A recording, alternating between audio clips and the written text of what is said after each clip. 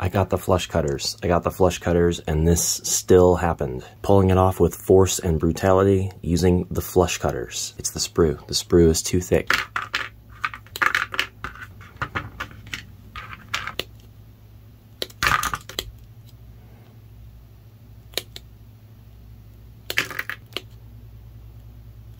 Skeletons. Giant sprues. Did my flush cutters become unflush? Does that happen over time? Is this best practice? Am I flush cutting correctly? Skeletons. This sprue is a mess. This is going to be... Welcome home, brave heroes. I'm Ash, this is HeroQuest, and I wanted to do a follow-up on my last video about the $10 miniatures that I got from the Ukrainian web store on eBay. There were a lot of questions about these, a lot of comments on the video, just a lot of advice and tips in general that I really did appreciate. Thank you guys so much for all of your kind help and your kind attention. I did have a pair of flush cutters. They were out of reach, stored away at the time of recording that video, but I got them out just so I could remove these guys from their sprues proper. And one of the questions that I wanted to address was how well these scale with miniatures from, say, WizKids, Classic HeroQuest, Contemporary HeroQuest. You are looking at the Classic HeroQuest board, and while the board itself doesn't have a scale, or typically boards don't necessarily have to conform to a scale, these squares are about 15/16 of an inch square. Now, when I ordered the miniatures, I did note what scale these were in, and I did know that these were going to be typically quite a bit smaller than the miniatures I'm used to. I was a bit surprised to see exactly how small that was, because this was my first exposure to miniatures that are 1/72 scale, or 1/72, however the convention is to say that.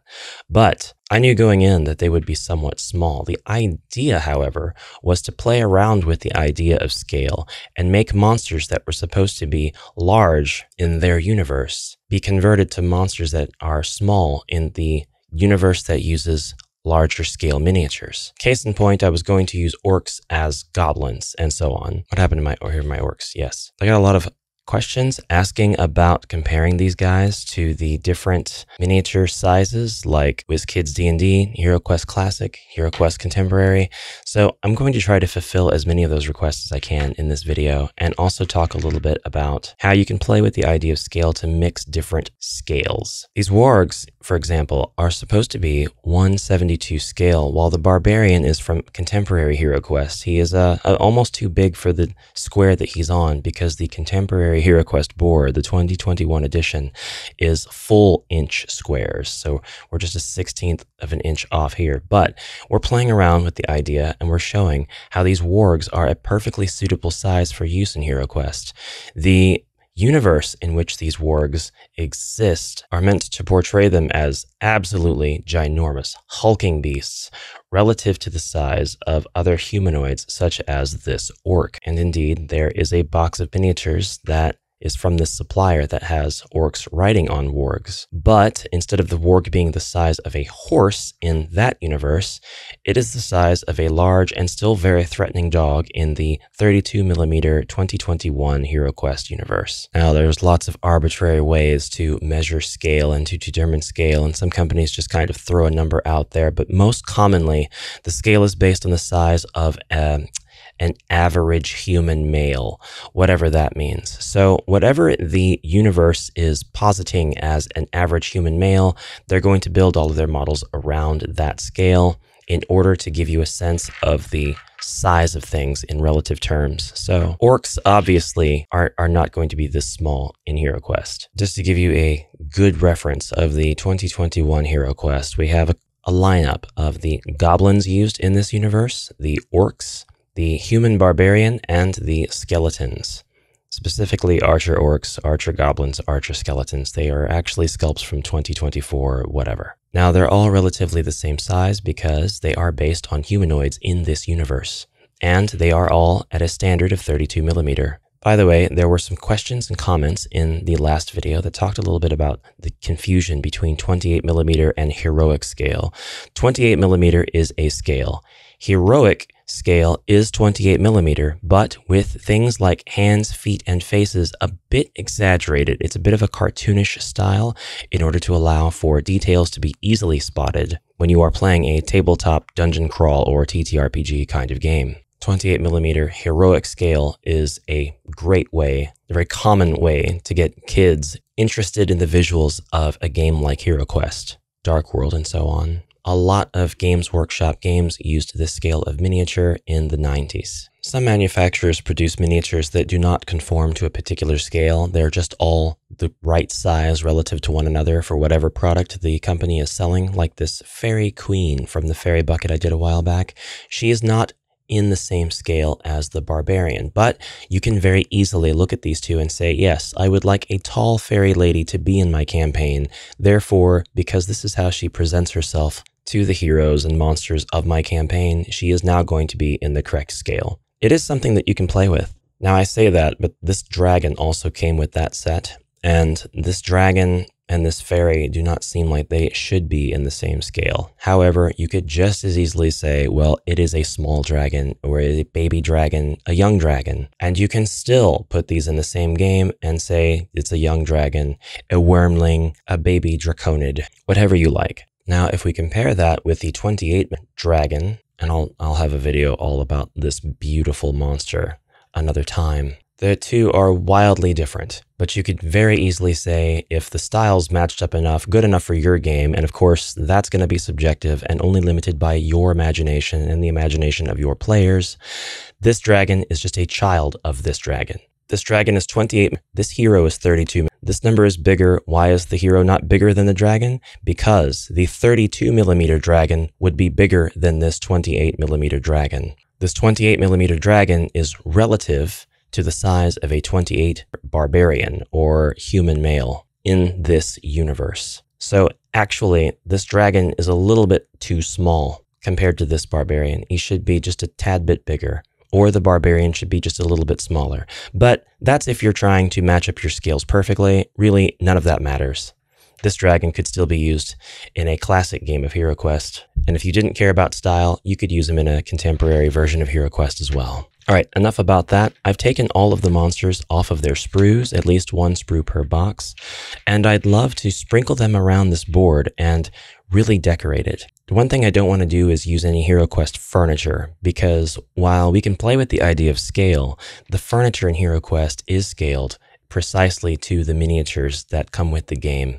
So if we use this gigantic furniture, these miniatures are going to look way out of place. And I don't necessarily want to use the HeroQuest 2021 miniatures with the Dark Alliance minis. You can, in this case, I would say that this is not an orc anymore. This is now a pygmy, or it is a kobold, or it is a snotling. It is something that now has a different race, a different name. It could even be an orc child. If you really wanted to, you could say that these are just orc kids running around the dungeon. I would think it a bit macabre to have your heroes attacking them then, but it's your game. The doors are going to be massive used in this context, but I'll go ahead and use them because I kind of like the idea of having this epic scale door. The wargs aren't going to be such a big deal, but they are going to be taking up 2 spaces, just like a typical HeroQuest quadruped. So they'll be roaming the halls. When you view the board with miniatures on it that are this small, doesn't it kind of seem more like a skirmish game? It does to me, and the miniatures don't look all that threatening. But it also gives this quest, this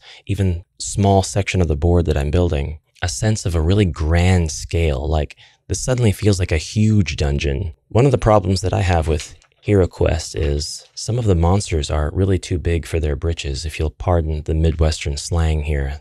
Phrasing. These monsters are great. I love the abominations, particularly the mythic tier abomination sculpts. I love their poses. I happen to think that these are far superior to these guys. Let me know if you disagree in the comments below. And you could absolutely use these as giant old one Cthulhu type Lovecraftian monsters with the 72 scale. You could just call these 72 scale Cthulhu monsters. It would be fine. But one problem I do have with them is that if you're playing a normal game, they take up a lot of room. They encroach on the space around them. And yes, again, this isn't the typical HeroQuest board. It's about a 1/16 of an inch per square smaller. But these monsters still encroach on other spaces in the main game, which is a problem that a lot of you will recognize if you play these tabletop dungeon crawlers regularly. We're going to use the war trolls as well, but I do have to do a little bit of work to their bases because a lot of these guys just want to fall over. They too are going to take up 2 spaces, I think. Yeah, and they'll be able to attack everything around them. This particular miniature does not want to stand up straight regardless of what I'm doing to its base, so I think it's going to need the hot water trick. I don't have that available right now, so we'll skip using that one. This guy barely wants to stand, but it works. Now, what I really like is using the board like this with miniatures this small. It makes sense to have these centaurs because now it feels like there's a lot of room in the corridors and a lot of room in the rooms, and they would feasibly be utilized to defend this particular crypt or dungeon or cave, castle, catacombs, whatever the setting may be. You could use these centaurs in this setting because the dungeon is just huge now. Now, in my video on these miniatures, which if you haven't seen it, I do encourage you to go check it out. I'll link it in the description below.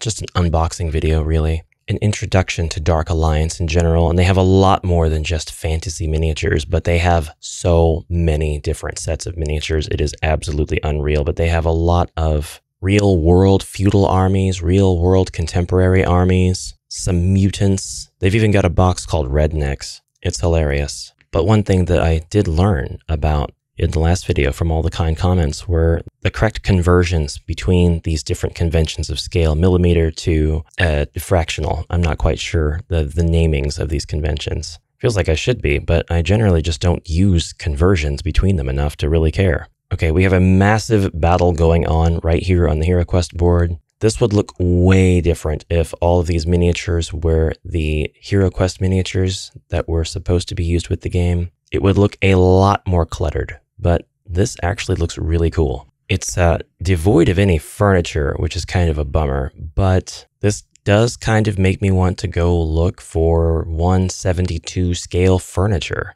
So, I mean, it's kind of a plus. And all I had to do was take 1 sprue worth of the creatures that came from each box to make this scene. And that's not even every creature because there were several of them that I couldn't stand up. So that's not really several. This isn't a bad amount of minis that I have to kind of rework to get a proper round number of everybody off the sprue. No. So what do we do with this? Do we want to convert the stats of the proper HeroQuest monsters onto their counterparts? In this case, we will use the skeletons for all of the skeletons that we have unsprued and stuck on the board. We'll use the orc stats for all of the orcs that I unboxed and unsprued and put on the board. And these are war trolls. They don't really have a proper counterpart in HeroQuest, new or old. But if we were playing the non-US version of HeroQuest, we could absolutely use the troll stats that were offered by the HeroQuest Marvel Winter Special, one of 4 monsters that were never in the game canonically. The Troll, the Skaven,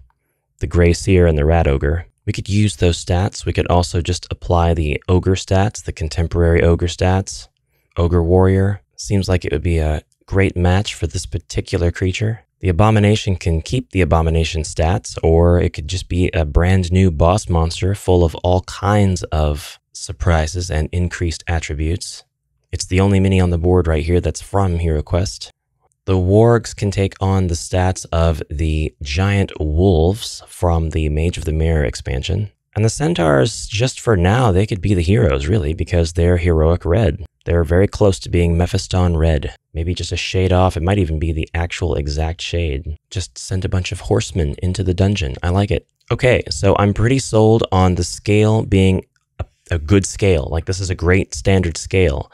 I would actually be happy to put aside a lot of these miniatures, probably all the ones that are here. I absolutely don't need to unsprue every single one of these and start getting into huge army for massive war games in that territory. But just to have a sprue of these 10 orcs from this line, yeah, absolutely. And I could go on continuing to collect these monsters to add them into games for prototyping. And the prototyping now doesn't need to take up a lot of space because these miniatures are such a nice small scale. But I'm sold because the details on these miniatures are more than adequate. They're actually great. I can see the limitations of the injection mold process. There is really only so much that you can do to sculpt a miniature of this size and get all of the details across before you have to say, all right, I'm just not going to make detail X and Y because it won't come across on the model. But this is actually really, really capable of giving you a lot of detail. I'm impressed. I am impressed. A lot of folks correctly surmised that I did not have this scale of miniature before, and I really didn't know what to expect, but I do really like them. So I'll have my collection of 28mm Games Workshop HeroQuest minis packed away in my Master HeroQuest box. And I'll have these 172s packed away somewhere as well for use. Okay, so I'm pretty sure I'm committing some sort of heresy here, but here's the 28mm HeroQuest Barbarian in HeroQuest, as I said.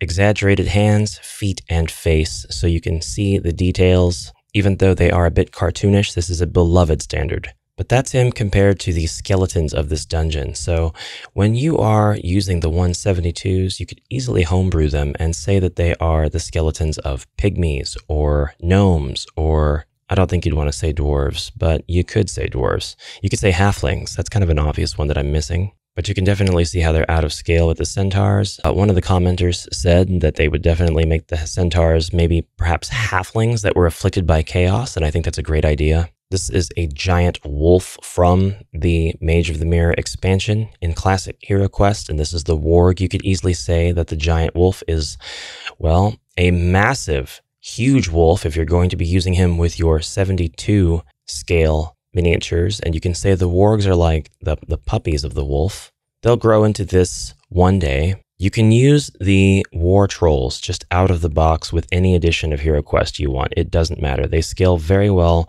with the 28mm heroes, and they do come across as fearsome large monsters. And if you wanted to convert that to 32mm, they still scale very well because, after all, they are trolls, and trolls really don't have a universally enforced standard of size or appearance. Some monsters like the Famir could easily be homebrewed in your 172 miniatures game to be just giants, just cyclopean nightmares. And then the 28mm heroic scale skeletons that come with classic HeroQuest, they don't really fit anywhere in this narrative unless you are homebrewing all of the other monsters to be like skeleton pygmies and kobolds and the like. Then it kind of makes sense.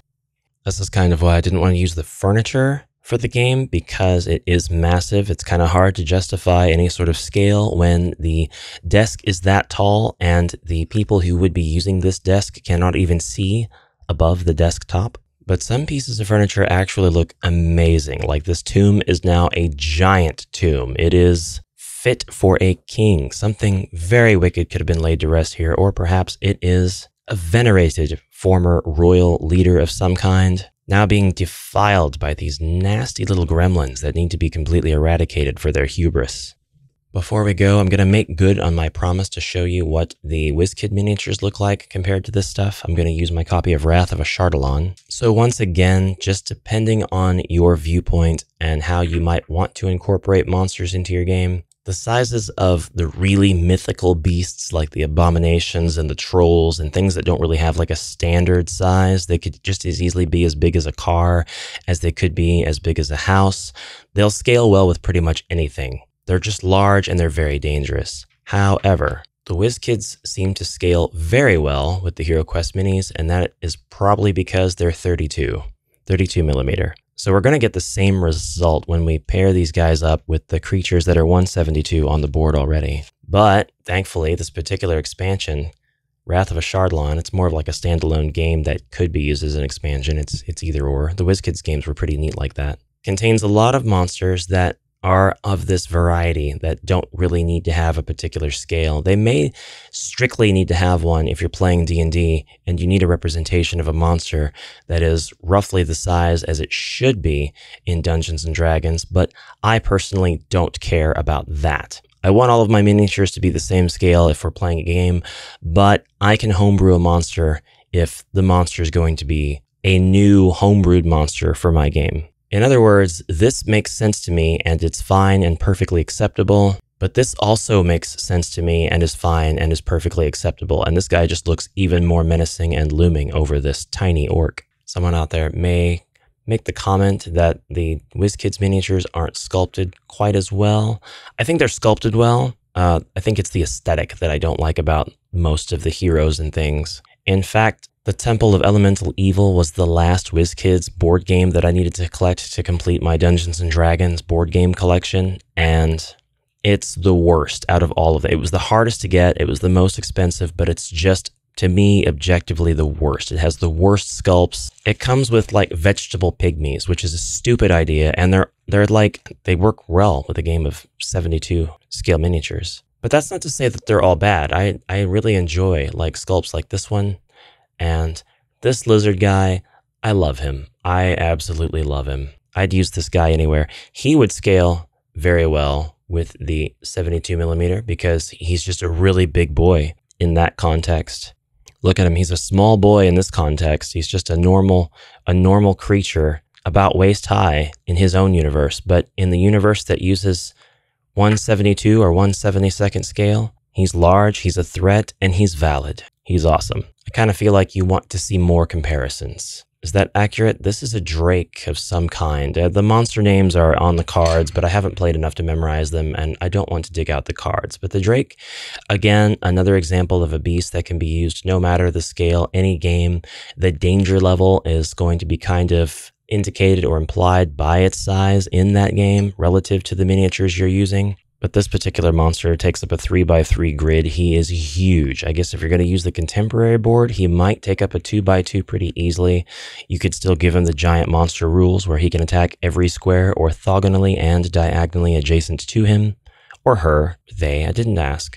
But you can definitely use the furniture, and the doors will seem like they work pretty well. He's big, but he's slinky. He could get through that door pretty easily. Chase you down the hallway. He might take up 2x2 squares, but he can maneuver, he can adapt, and he can commit. Anyways, I really wanted to do a follow-up because the last one just got so much attention, and honestly, I have to thank you guys very much. It was the #1 video that I've ever done on any channel. It was just the most successful video I have ever had in any context. So thank you guys very much for all of your attention on that. And I really hope those of you who are new here that I can continue to work hard to earn that kind attention. Well, I don't need to hope. I will work hard to maintain that kind attention, but I need something from you.